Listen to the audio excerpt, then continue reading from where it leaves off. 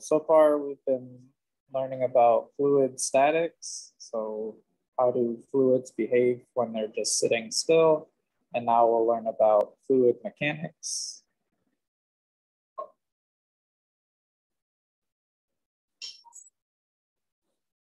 Or how fluids move.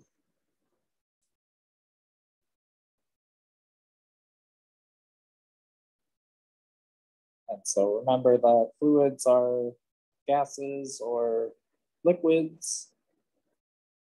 And so today and Wednesday, we'll describe how fluids move. So the first equation that we're gonna define is the flow rate. And we represent that with the variable capital Q. And it equals the volume divided by time.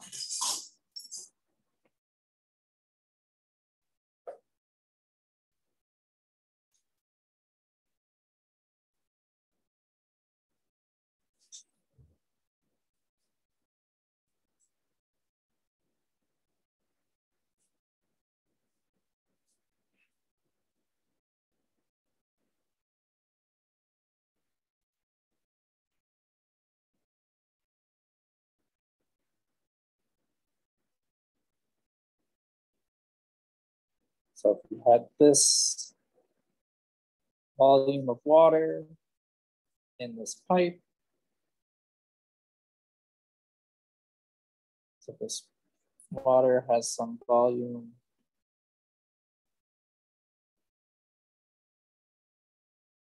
V.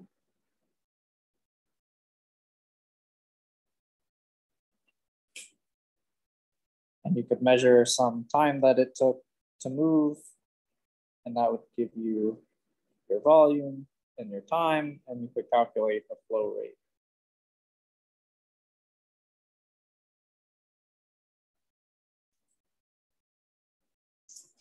So on the next slide, I'll show a different formula for flow rate.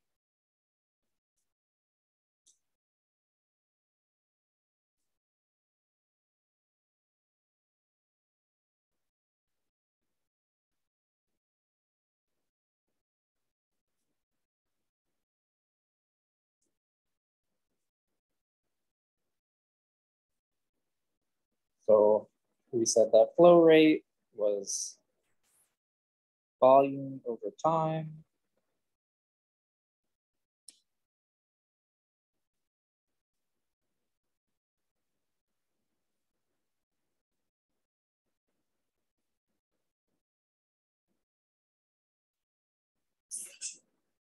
And if let's say we used a pipe as an example,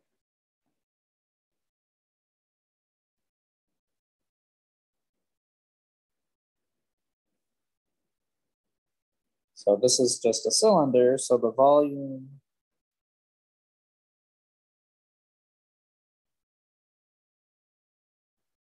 of a cylinder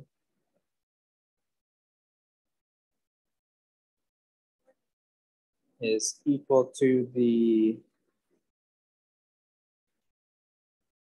cross-sectional area of the cylinder times the length. So the cross-sectional area with this would be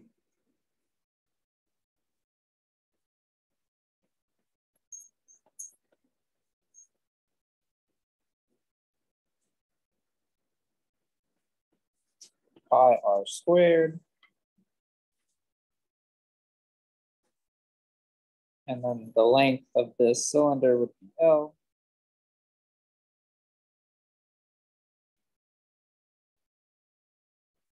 So if we rewrote our equation for flow rate,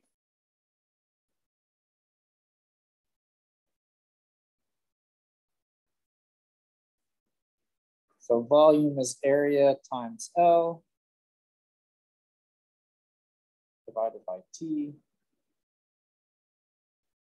And then What is something that has units of length over time or distance over time? Velocity. So this is area times velocity.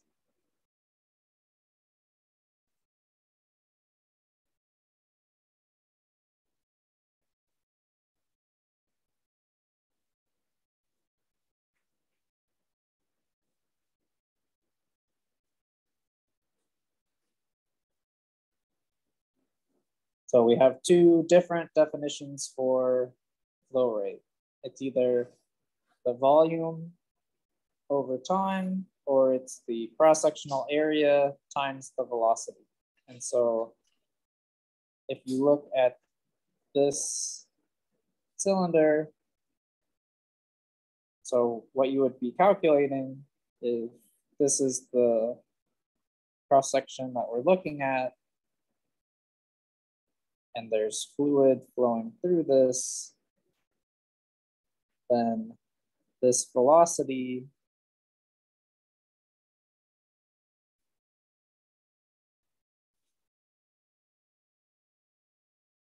is the average velocity of the fluid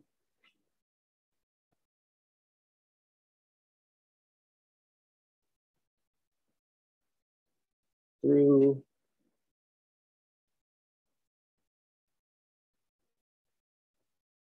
the cross-sectional area.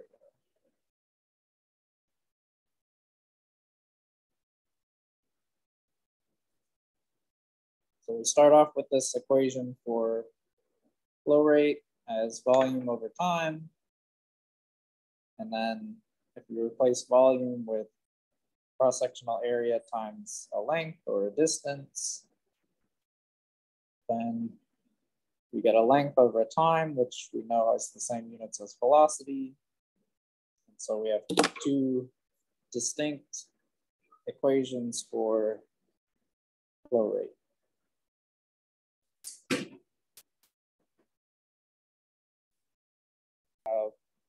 Most of the fluids that we will be looking at in this class,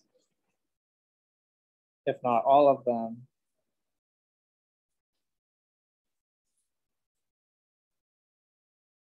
are incompressible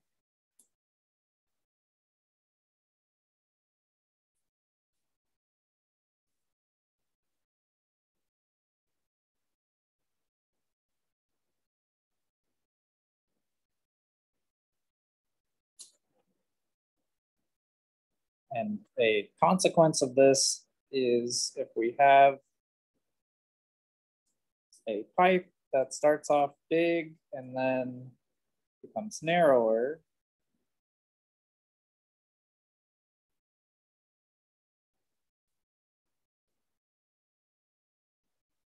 then because the fluid is incompressible, the flow rate through this part of the pipe has to be the same as the flow rate through the narrower part of the pipe. So Q1 has to equal Q2.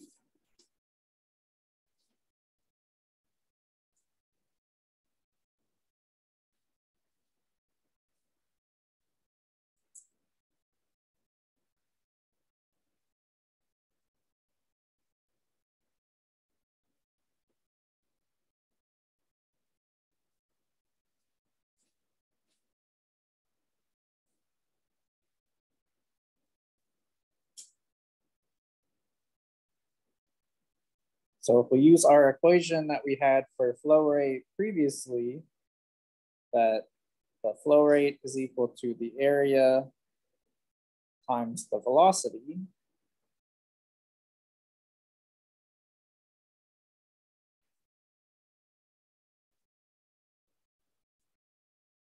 so conceptually, if the area in part 1 is bigger than the area in part 2, will the velocity in part 2 be bigger or smaller than the velocity in part 1?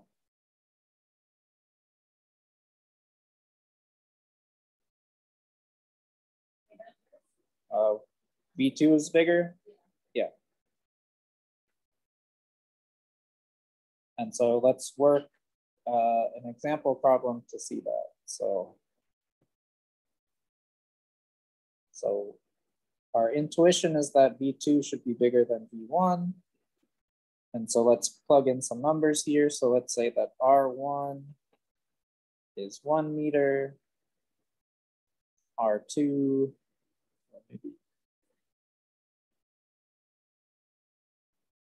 let's say R1 is 3 meters, R1 or R2 is 1 meter.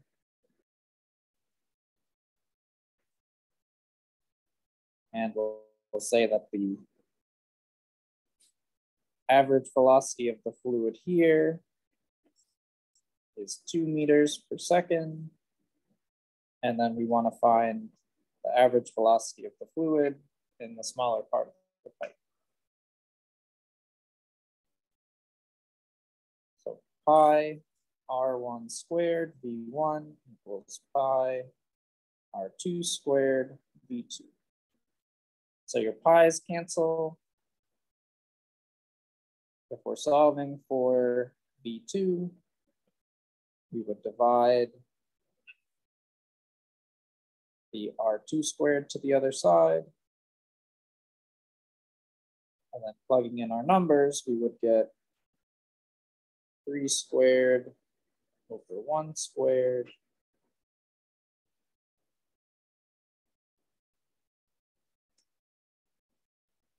times 2.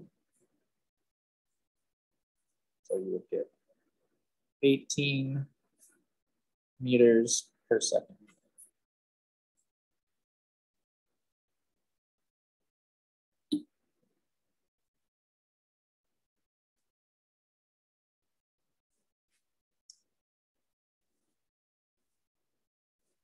So if you're given some system where the cross-sectional area changes, then you can use this relationship that the flow rate for an incompressible liquid has to be the same. So now we're going to talk about another equation called Bernoulli's equation.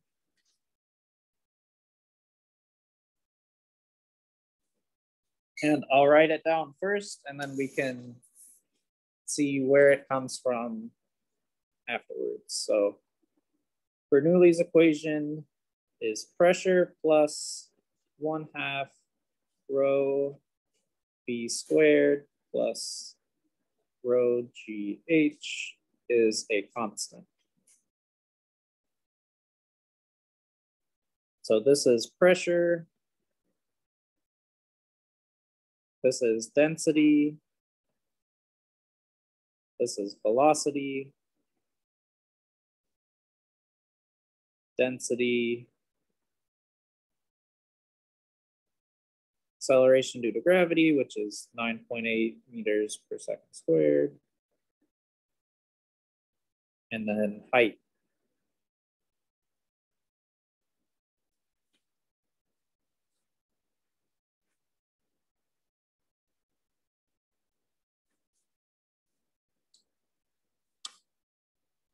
And so because if you add all these things together, you'll get a constant, we can set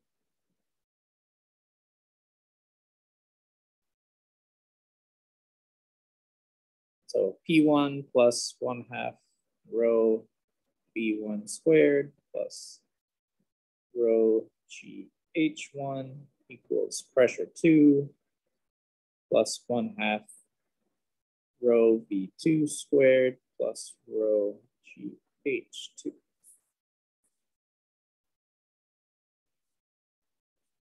So if we look at these two terms, and then this equality that I wrote at the bottom, does this remind you of anything that we've already seen? Yeah, so this looks a lot like energy and energy conservation, right? So this one kind of looks like kinetic energy.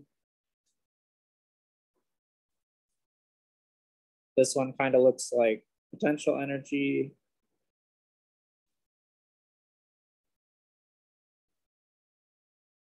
And this kind of looks like conservation of energy.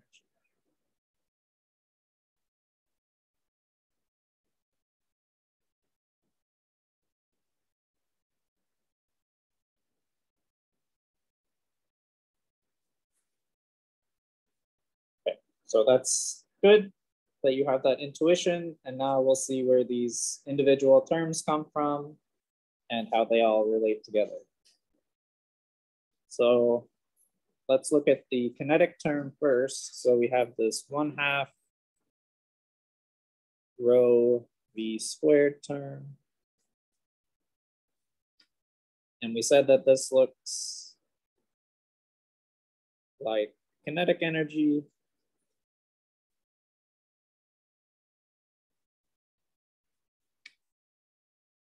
So if I started with kinetic energy, 1/2 mv squared, do you guys remember how to get a density into your equation if it starts out as a mass?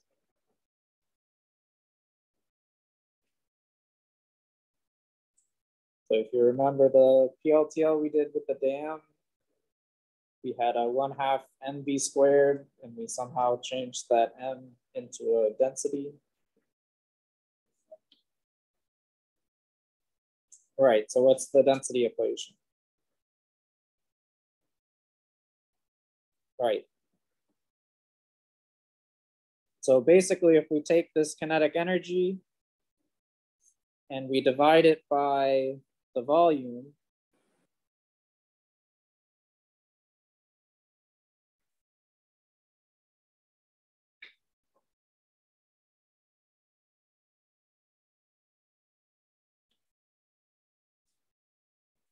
then the right-hand side would be 1/2 mass over volume times velocity.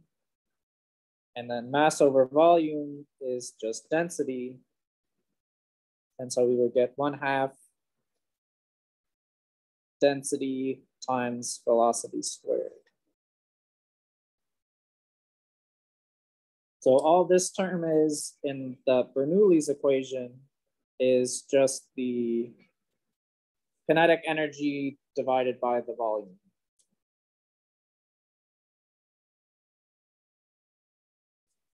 So if we do a similar operation for the potential energy due to gravity, then we would get the same thing. So maybe I'll do that down here. So the potential energy from gravity is mgh. If we divide everything by the volume, then we have m over volume times gh, which is just density gh.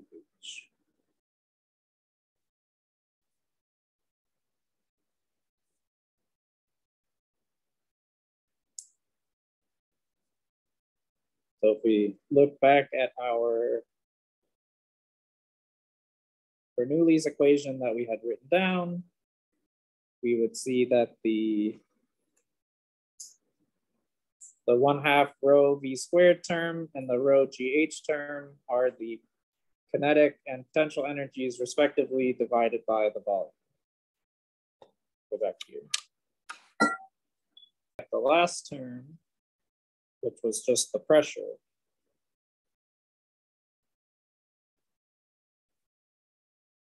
So pressure was also in there. So is there any way that we can relate that to something divided by volume? So we know that pressure is force over area.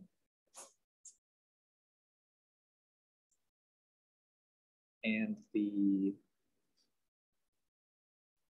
units for force are Newton. the unit for area is meters squared. And then the unit for Newton, if we broke that into its components, is kilogram meter per second squared. There's still a meter squared down at the bottom.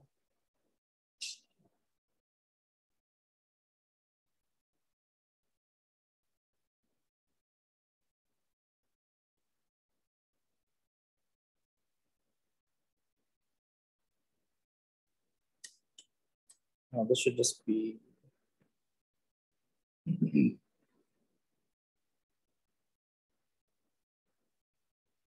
so if I took this kilogram meter over meter squared second squared,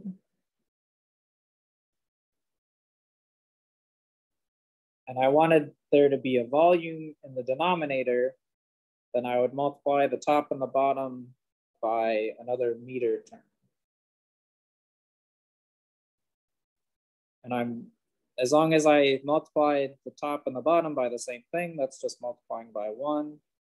So I'm not changing the units on this thing.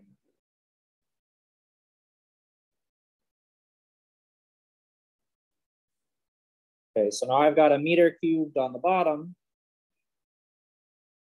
And so if I separate out that unit, 1 over meter cubed, and then I have units that are meter squared or kilogram, meter squared over second squared.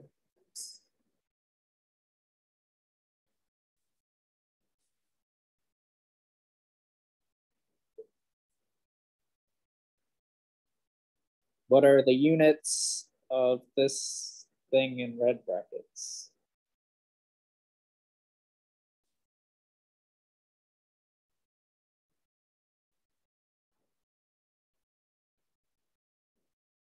So this is the same thing as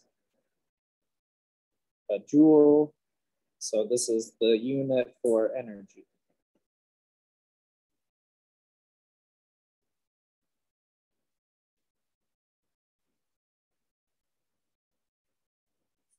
And so another way to think about pressure is that pressure is energy per volume.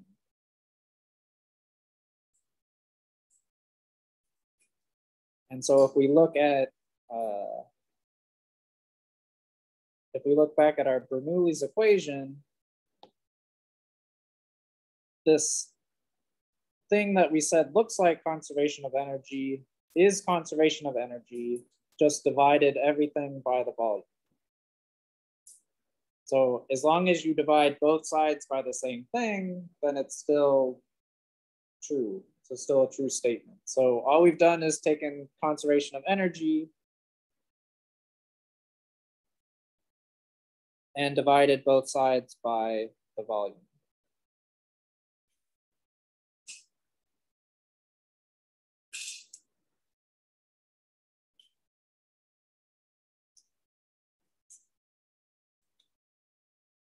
And so the same problem-solving techniques that we use to do conservation of energy equations, we can do with this Bernoulli's equation that governs fluids. And so we can do some examples. So if we start off with this,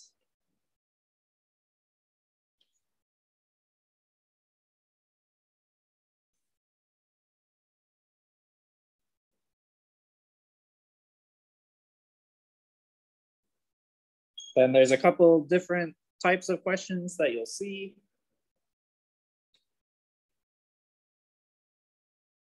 So if we look at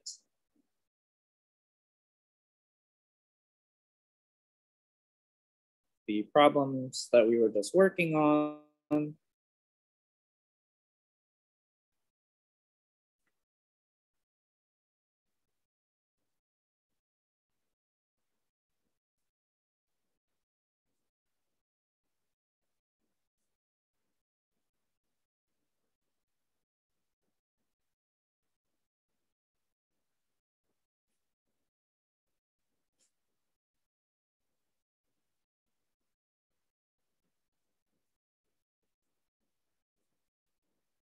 So if we said that there isn't really a change in height here, or H1 equals H2, then we could cancel out these two terms.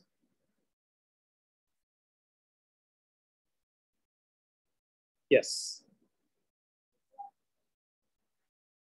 If we had, so if we look back at our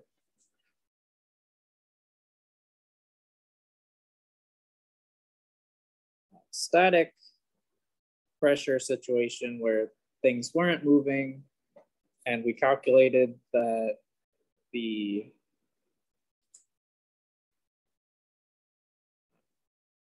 as you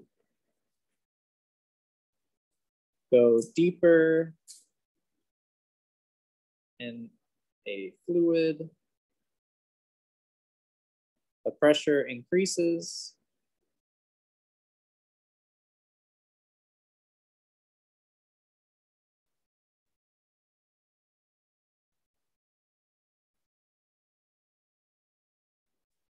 And so if we look at this Bernoulli's equation,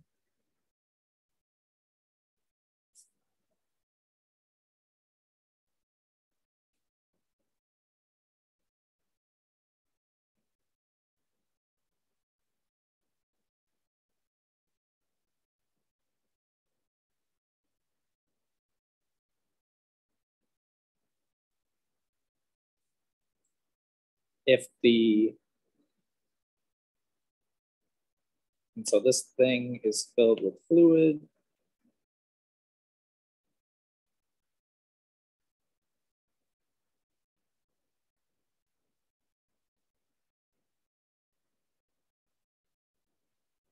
and this fluid was stationary, so there's no velocity. So V1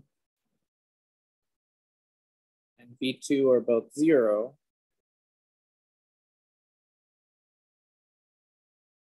Then we can cancel out both of those velocities.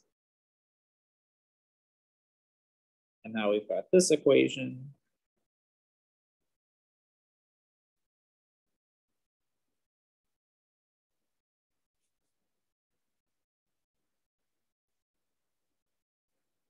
And now you can set the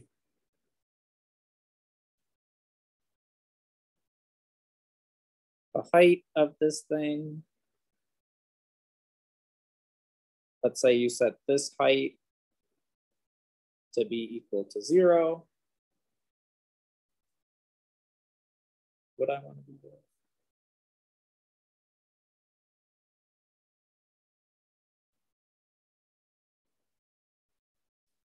Yeah, I guess either way works. So if we set that height to be 0, then this first term would go away.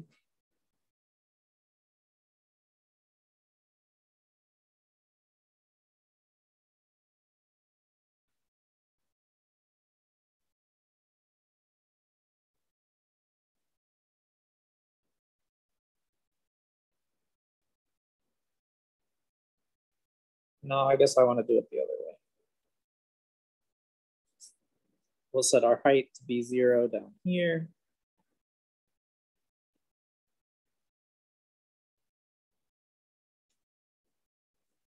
And so that would make this term go away. And then you can see that pressure 2, so if this is, so this is height 2, this is height 1, so this would be pressure 1 at the top and pressure 2 at the bottom.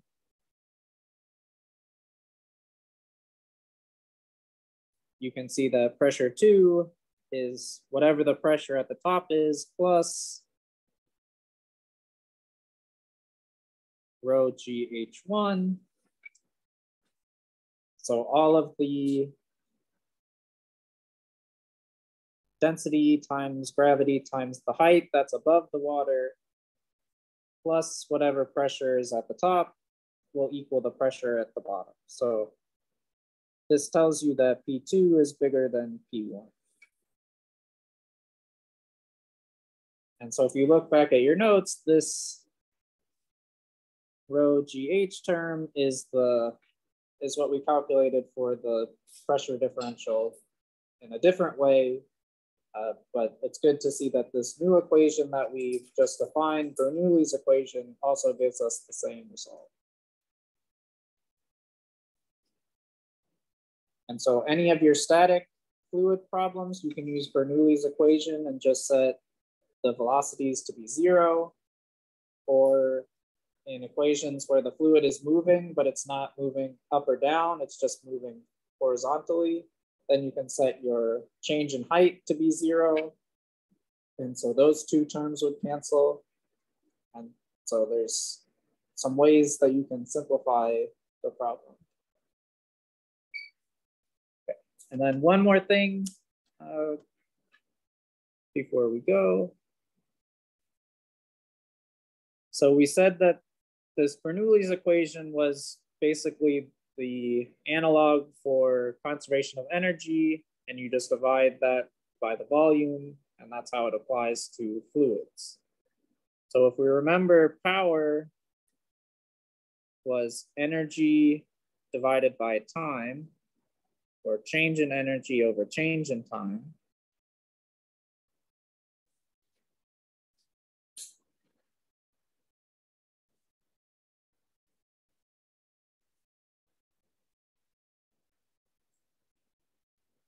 And so the analog for that for fluids is taking our analog to energy that we had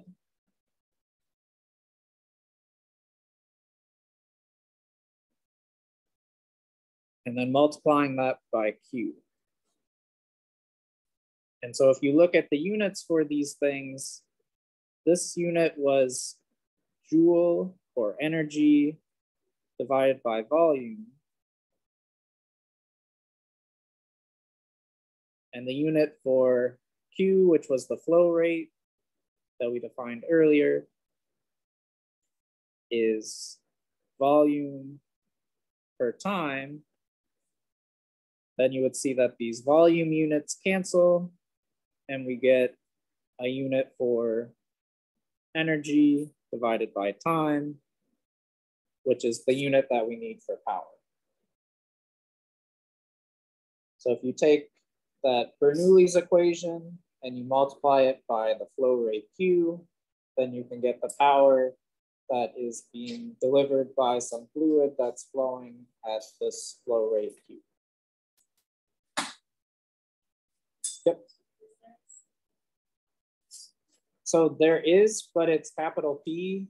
So there's only so many letters. So I didn't want to write power and have people confuse it with pressure. So that's why I just wrote it out as power.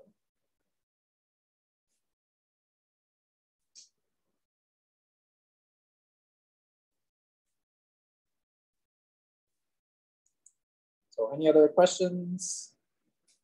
All right, if not, then you guys are good to go. Next time we'll talk about how this applies to things like airplanes and how they can fly and how sailboats work with the sail. And sometimes it can work even if the sail is, you can sail into the wind basically. So we'll talk about that